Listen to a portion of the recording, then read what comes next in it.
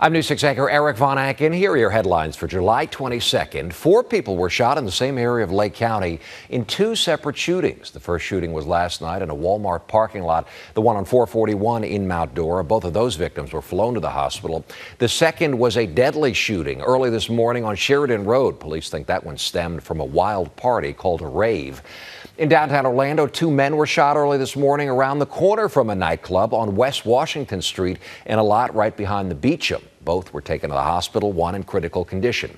And Ormond Beach police need your help finding a bank robber. The robber hit the SunTrust Bank on North Nova Road this morning. Police say the man passed the note to the teller, demanded cash, and took off. That's your News 6 update. I'm Eric Von Anken.